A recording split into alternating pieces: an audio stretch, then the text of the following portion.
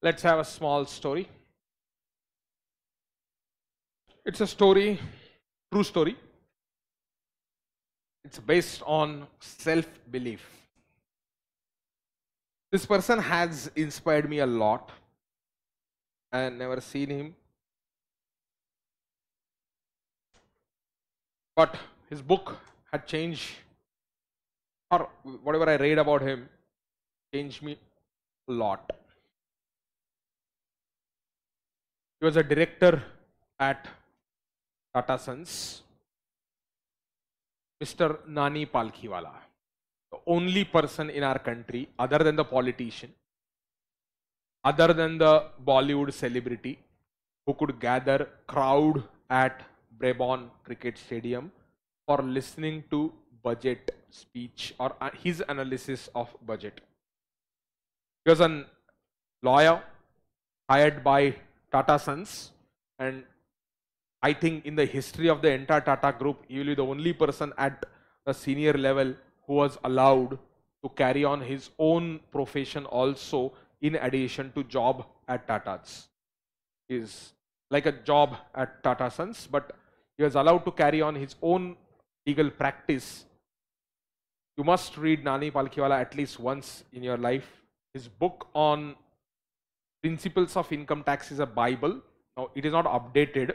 It is wrote back at that particular point of time. But if you read Nani Palkhivala, you will come to know about the level of understanding that you need for understanding macroeconomic issues.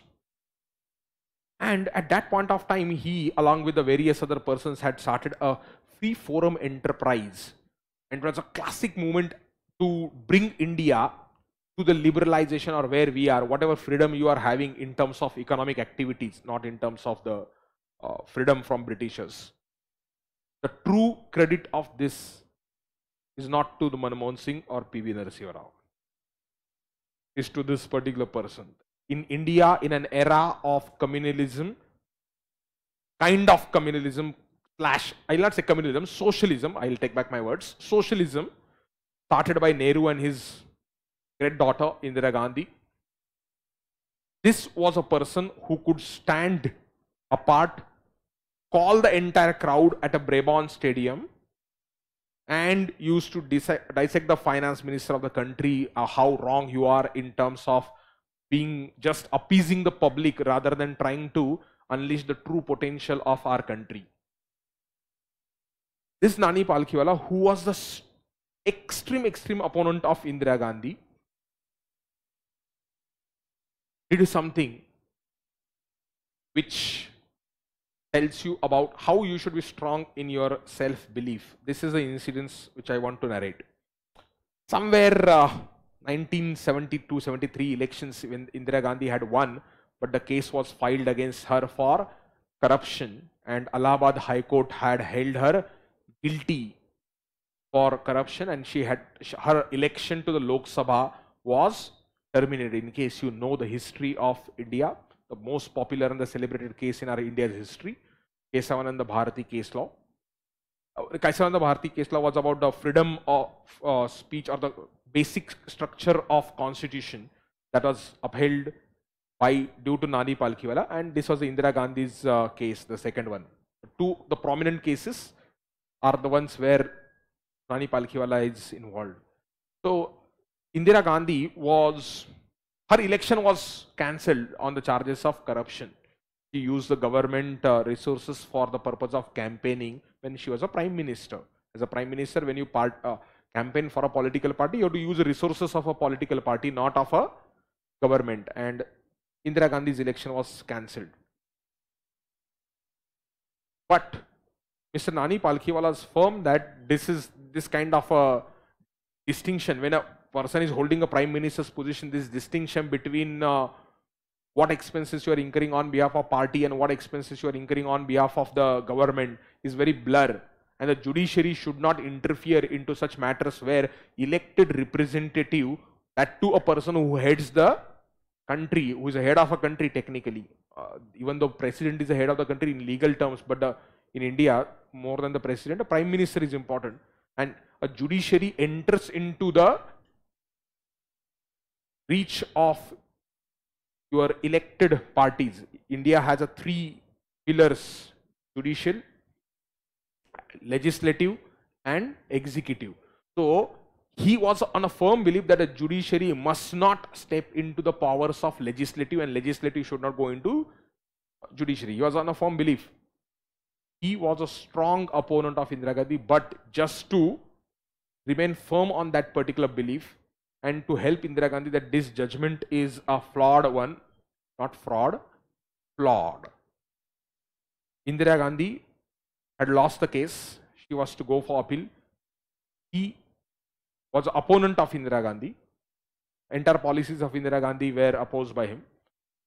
But he was firm कि ये जो हो रहा है India के constitution के structure के लिए अच्छा नहीं हो रहा है, because judiciary is stepping into the shoes of legislative. Tomorrow if judiciary takes over the thing, it will be wrong for our country, and this principle needs to be set in.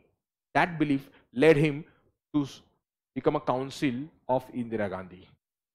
So he became a counsel of Indira Gandhi and remained firm, and he said, I can bail you out of this particular case, and he got a stay order from Allahabad High Court, and Indira Gandhi could remain as a Prime Minister. But what Indira Gandhi did thereafter, because appeal was to be heard again, and he had got a stay order from the court, and Indira Gandhi thought that she is going to lose a case and something will happen, and she announced a emergency, if you know a bit of history of India.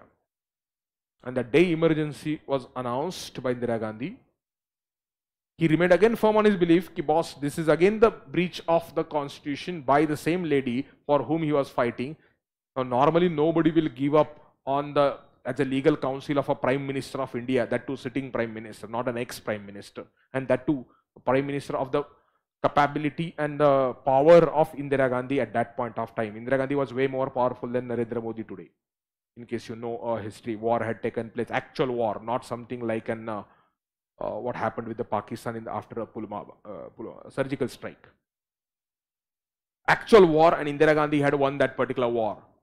So Indira Gandhi had that particular power, Indira Gandhi had that particular charisma and following, and he calls up Indira Gandhi and he said, Daddy, I am not your lawyer. That too you say to Prime Minister, because what you have done is wrong to the country, and he remained firm on that particular belief. This incident, basically, his values were firm, he remained firm, he went on, whatever Tata, he was a main trustee of majority of the charitable trusts of the Tatas. There are majority of hospitals today, they are run because of just the Nani Palkhivala's money. Majority of eye hospitals run on the Palkhivala's money or the trusts that were set up at the Tata group. The charitable part, other part, the kind of belief that this person had and the kind of thought, clarity of thought he had, if you listen to his speeches or there are some articles that will be available, you will go back in 1960s and imagine what is happening in 2020 or 2022, kind of liberalization policies that are talked all over the country. He was in a position to envisage them at that particular point of time.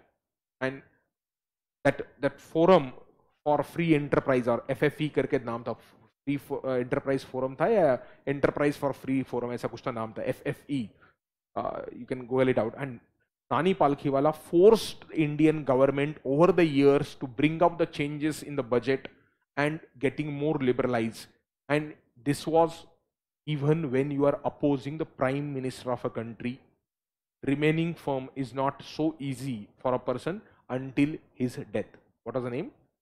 Forum of Free Enterprise. Forum of Free Enterprise के कुछ lectures आपको मिलेंगे, मतलब आप kind of oratory that this person had. Even there are very few clips of him which are available as of now, not majority of them, but articles are available, and the book, if you can get on principles, law and principles of income tax, if you want to understand the canons of taxation, how a tax should be collected. Now this is with reference to the provisions of income tax law at that particular point of time. It took 12 months for him to write a book, but that is a Bible.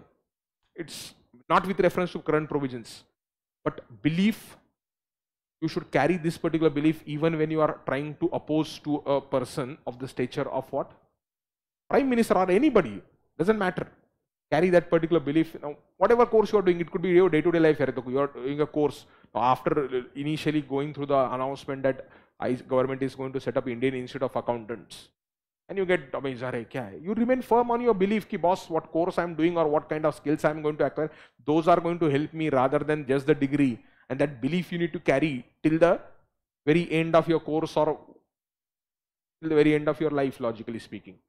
You can carry that, it will be great benefit to you. Thank you.